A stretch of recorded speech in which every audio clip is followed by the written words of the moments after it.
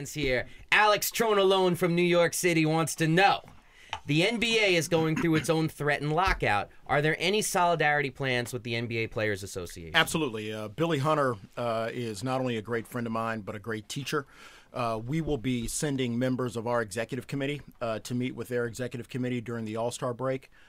We've got a number of conversations going between us. I've had a great opportunity to meet and talk with Derek Fisher, their president. So we believe in one team. Former teammate of Laurent. Great guy. Very good. So yes, smart guy too. We're locked arm in arm. Wow. Okay, next question. Shane Johnson from Cincinnati.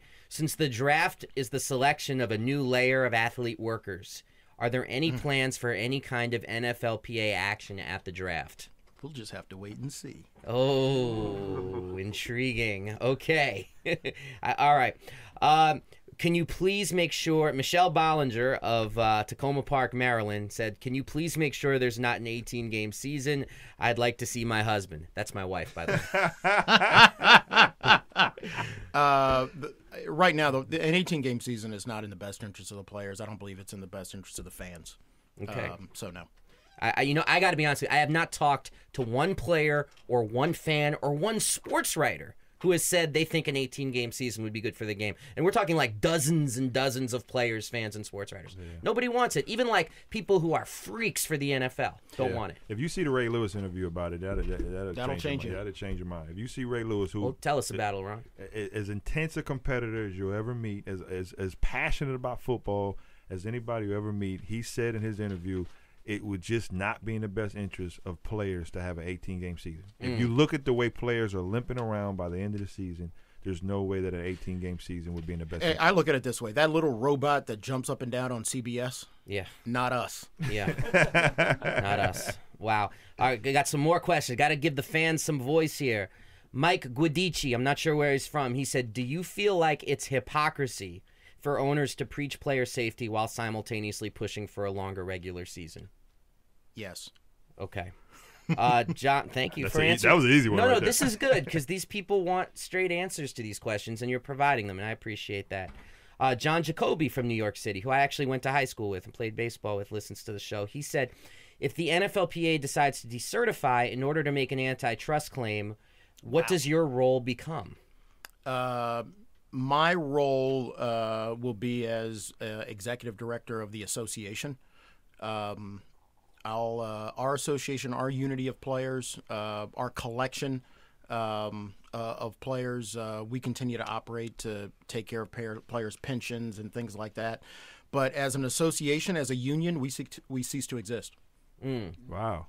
Okay, and that doesn't affect your job? That doesn't affect the existence of... There's some changes. There's some changes, but what we would rather focus on is how do we get a deal done as quickly as possible. The intricacies of renunciation and decertification are indeed interesting, but a lot of things change to our organization, our association. In many ways, we stop and cease to exist. But so is that like a last resort that have you thought about it? That's the last bullet. That's the last bullet in the gun. Because then you can take the NFL to court. Correct. Wow. Now, I gotta ask you, don't you think the typical NFL fan is hella smarter than they were 15 years ago? You don't know how many questions I get about decertification, it's crazy. Antitrust. But you know what? Because people can Google it and look at it. Right. People can find it and understand it. That's and true. I dig it because it allows us to have a more intelligent, comprehensive conversation. And it's on a constant news cycle, man. Like, I'm watching ESPN. It's constantly being talked about. Constantly. Well, and people love their NFL. They love the do. NFL. And they're worried. They're genuinely worried about the season. And what I like is, you can go to things like NFLLockout.com and find articles, information, graphs. I love the fact that people can take a deeper dive. Yeah, so they're more involved. Okay, I got just two more questions here. Tim Jerkovich, who's a terrific guy, actually. I know this guy. He's a professor in Cleveland.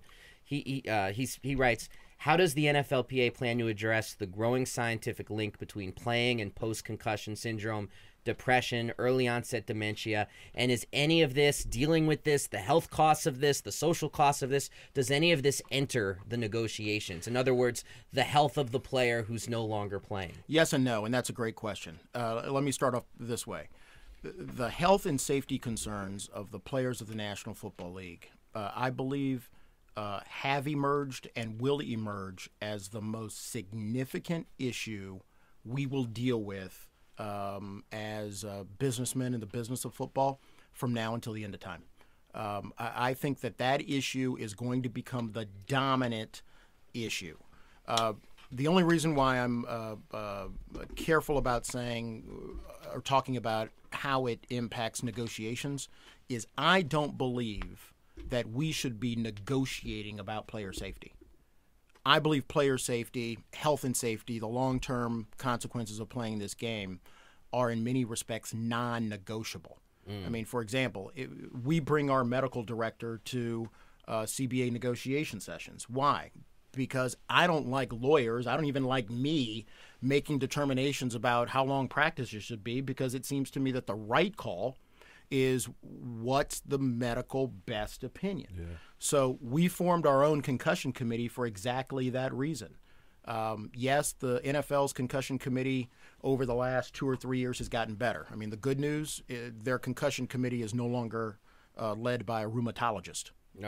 Wow. Well, come on. That's where we were. Right. 20 months ago. Mm-hmm. Their concussion committee chairman was a rheumatologist. So I'm happy about where we have come and where we are going, but I also believe that given who we are as players in the National Football League, we have our own obligation to study those issues, make recommendations about things like player safety. So, yes, they're going to be the most seminal issue we'll deal with, but no, I'm not sliding dollars and cents across the table based on player safety. Okay. I refuse to do it. Won't do it. And for those guys out there, fire me because I'll never do it. And then the last question from Joe Williams out in Texas. You do look like Denzel Washington, don't you? Is that the question? No. It was. Gotta hope. It was my man. My man. My man. King Kong. King Kong. You're a wolf, Jake. You're a wolf. Oh man. Last question. He said, if you had a cream pie next to you on a table, has there ever been a moment when talking to Roger Goodell that you wanted to take said cream pie and have it meet his face? Stop. That was a real question. That is a real question. I've never been I couldn't pitch in high school, so I'll just answer it that way. Yeah. Wow. Scared to go. Incompletion. Yeah. Scared to